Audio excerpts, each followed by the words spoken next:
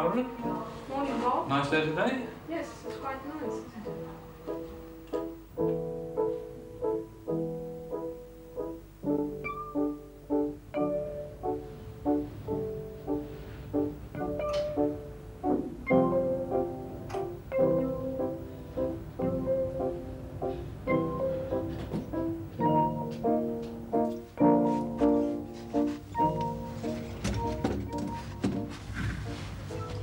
Messages.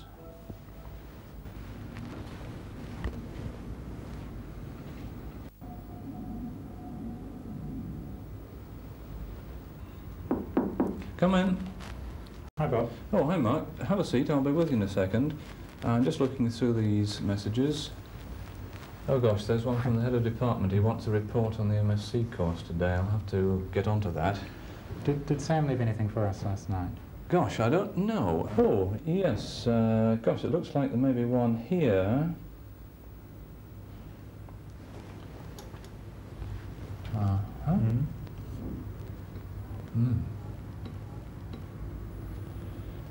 I don't know that I like the look of that peak there very much. No, I don't either. I think I'll leave him a message on that one. Say, check this.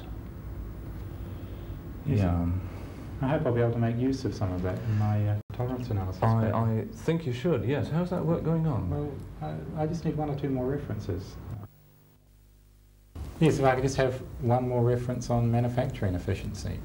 Right, I know just the one you need in the transactions here.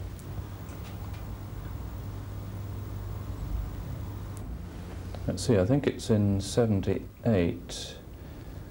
No, it must be in 77, July.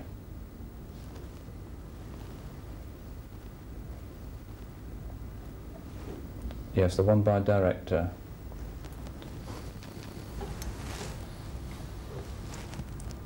Yes, that's it. Oh, yes, good. Right. Mm-hmm. I'll leave a copy of that in your pigeonhole copy. Oh, well, thanks, Bob. I'll be able to get on with that now. Fine, you're welcome. Okay. Come in. Hello, Oh, Barbara. hello. I found the article that Bob was looking for. It's this one here. Oh, I see.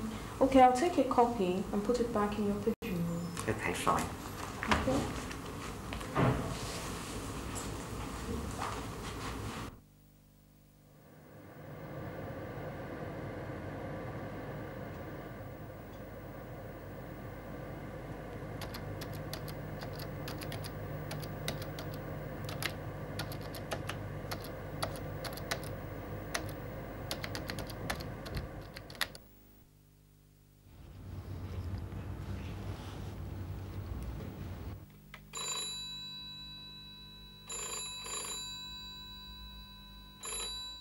Oh, Bob Spence?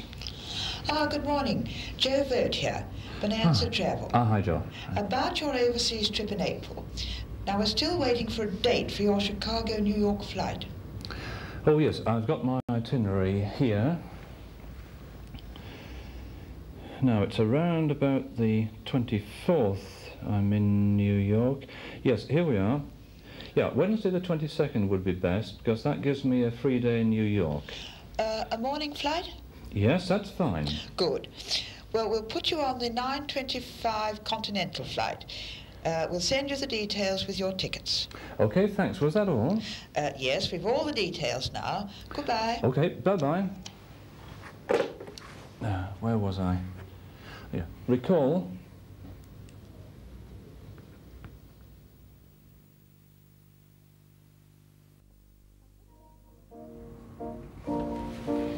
I'm just off to lunch, Bob. Oh, okay, Barbara. Have a good lunch. I'll see you later then. Okay. Gosh, didn't realise it was that time. Feel a bit hungry.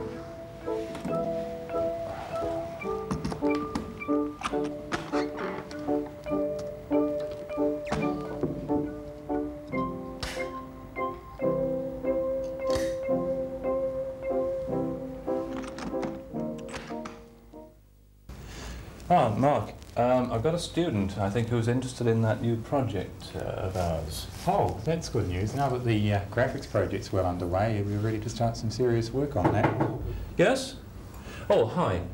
You got that report ready? Look, I'm busy now. I wonder if you could come back in half an hour, okay? Fine. Who was that? Oh, gosh. Do you know, I know his face and I don't know his name. We'd better have a look in the departmental records here. He's a third-year student here. Let's see. Yes. No. No. Ah, there is Brian Thompson. Yes, I think he's on his way to quite a good degree. Let's have a look.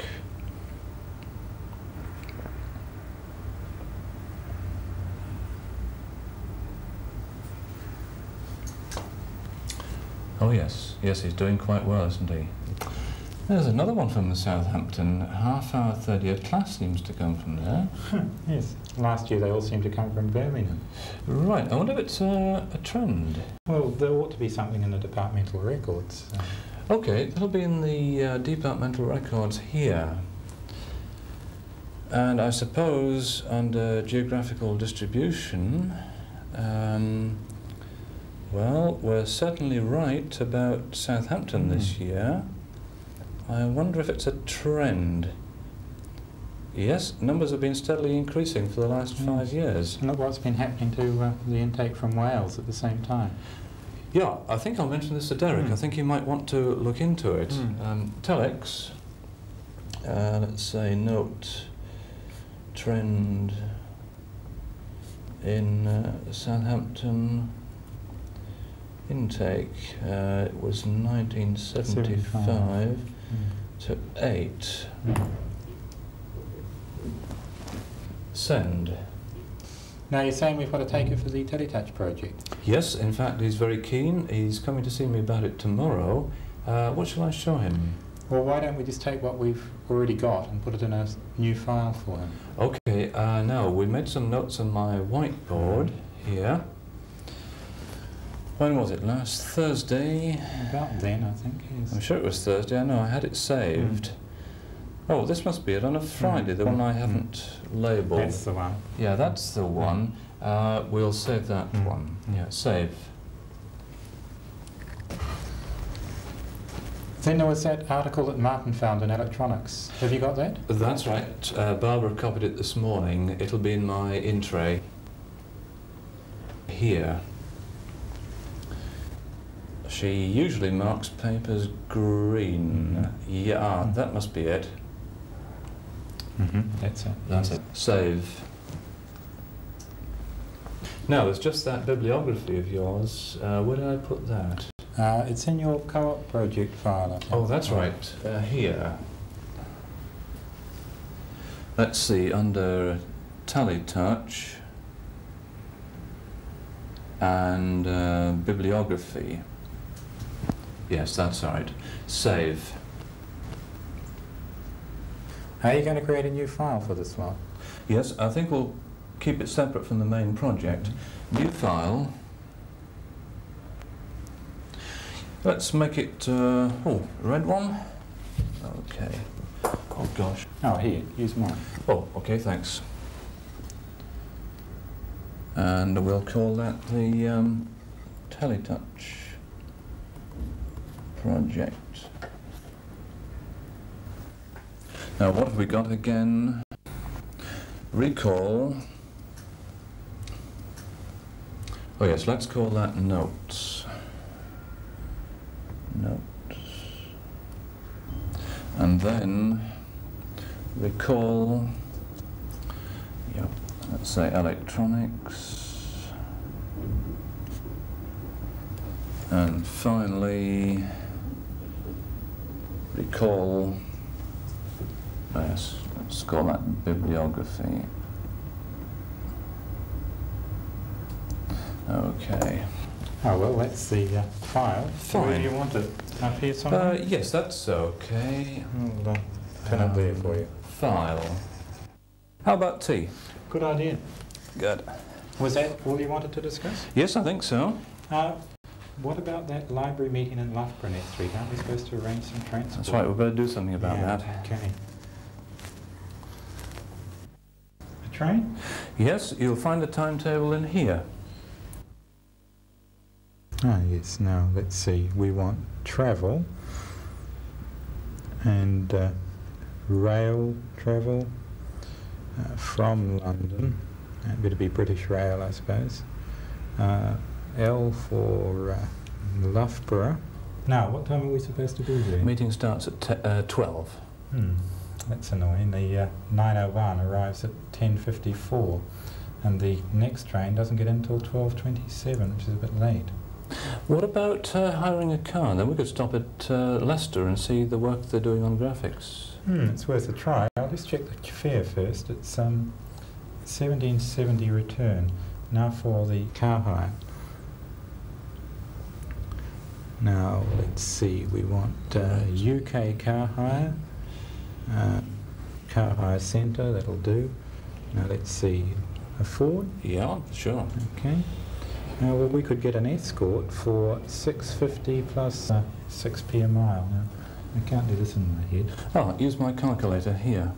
Right, now how far is it to Loughborough? We'll say 115 miles. Okay, that's 115 times 6p times 2 plus the 650. And about 150 insurance. Okay, so that's plus 150. And I suppose we better have about 14% VAT.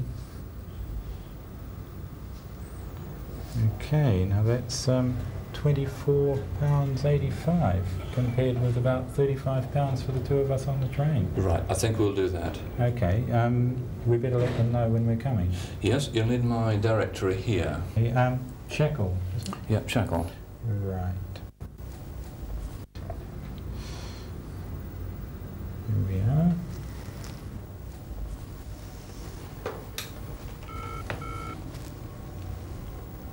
Oh, hello.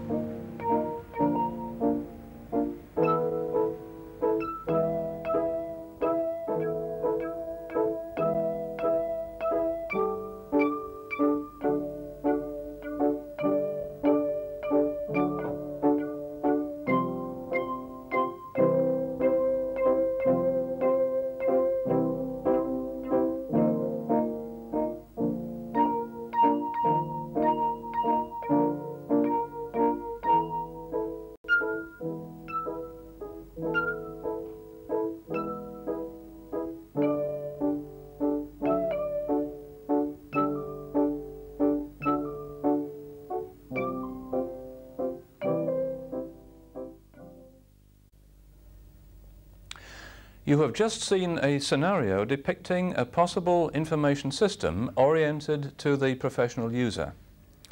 You may wonder why that particular scenario was chosen, especially since some aspect of it might have appeared a little futuristic. There are, first, two very straightforward reasons. One is to illustrate the value of the bifocal display by placing it within the context of a working system. The other is to advocate a style of human-computer interaction that is based on instinctive human skills, those we've had for most of our lives, rather than taught skills. No one wants to learn a new skill involving complicated keyboard commands just to use an information system. Indeed, we emphasized this philosophy by not including a keyboard in the scenario. Not because it wouldn't ever be needed, but to make the point that a great deal can be achieved very easily without one.